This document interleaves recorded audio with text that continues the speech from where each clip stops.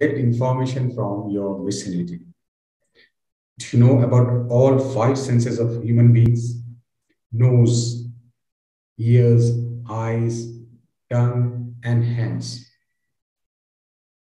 Nose is capable to smell, ears are capable to listen, eyes are capable to see, tongues is capable to taste, and hands are capable to touch the things. And that's what all five senses provide us information about life and about the world as well.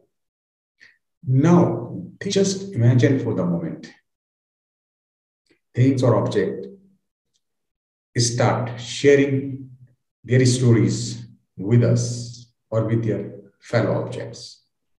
How would they would do it?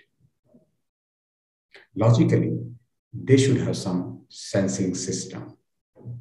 And in IoT, that is called sensor.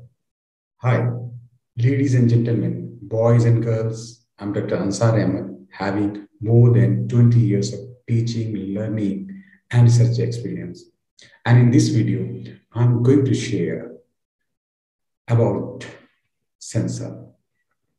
What is sensor, how it works, and different type of sensors, which will help out you to understand the first stage of IoT architecture.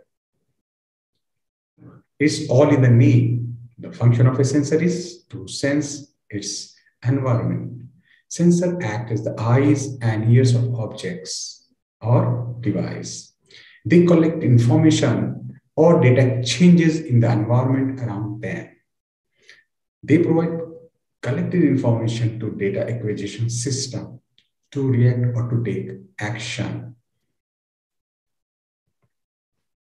Now, this is quite interesting to know how sensor works. A very basic function of a sensor is to convert a physical parameter into electrical signal that can be measured or monitored.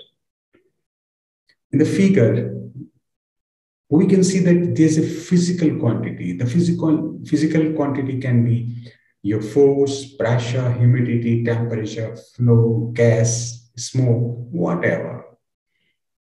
The sensor senses that physical parameter or quantity and convert into electrical signal in the form of voltage or currents and give it to the data acquisition system, where data acquisition system convert it into digital form from analog form.